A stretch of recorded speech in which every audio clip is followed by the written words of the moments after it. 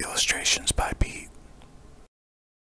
Hey everyone, welcome to another video. Today I'm going to show you how to use a water brush. Now I've done this before, but not to this level. With this I can get something down very quickly, and I've learned how to control it. When I first started using it, I did not do so well. These are not difficult to use, but most people have never been shown the correct way to use them. They don't come with instructions except fill here and squeeze for water. But there's a lot more to it than that, and I'm going to show you that in this video.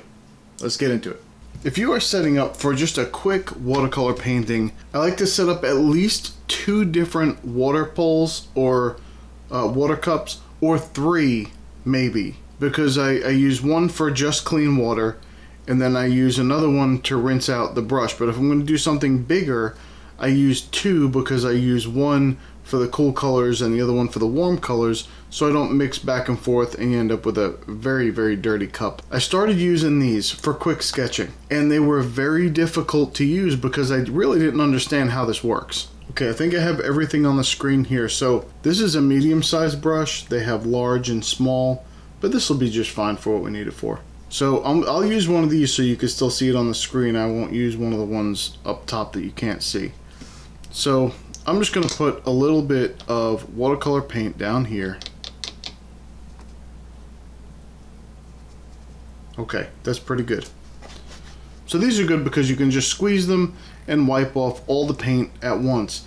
And once you have a wet spot on your towel, you can just go back to that same spot and it'll wipe off the paint pretty well. Now here's the key. There is a little reservoir right here that you can look at to see how wet the paint's going to be. So, for example, if I'm going to fill that up, if I squeeze it, I'm going to do this over the paper towel. If I squeeze that, you can see this whole thing is fairly full with water. See that dark spot? There's a spot where it's run out. Now you squeeze it again, you see it fill up, right? If this is very full with water and I dip into the paint and then I put it on the page, it's going to spread fairly easily. There's a lot of water there. But let's say I was just trying to fill in little detail. Well, I want that reservoir to be a little bit more empty so I get more of a dry brush effect. So I put this on the paper, and the water, yeah, let me rinse out that color. Okay. So I'll put that down on here, and you'll see it dry out. You'll see it start to go away. So there's not a lot of water in the reservoir.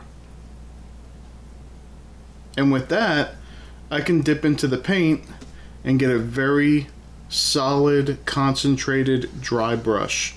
And you can, of course, you can spread it out a little bit. But compare that to when I have it really full. If I was going to fill a very small area, you can do that very smoothly. You see there's a lot of water in there. If I dry it out a little bit, go at it again, you see the difference? It's a lot drier. So it just depends on the technique you're using and how much water you want to put in there. Now if you're going into a wet wash, that's where it really matters for something that already has a lot of water on it. So if I'm going to soak this area here and go in with more color, if I go in like this, I'm just going in with very diluted paint. So now I'm going to dry that out, and now when I pick up some paint, it's a lot more concentrated because it's not as diluted as it was. I find these actually easier to use than watercolor brushes because I've been using them for so long. I naturally grab these, especially if I'm going to do a video. That's even worse. It increases the amount of time it takes to create a video because now I have to edit out every time I dip some in a different water pot. But this way, it's very easy. You can see everything right on the screen. And if you're going to go out and sketch anywhere, this is so much easier than trying to bring water pots with you and not have them leak, or use a water bottle and then you have pouring some in and then you got to pour it out and clean it up and make sure it doesn't soak the inside of your bag.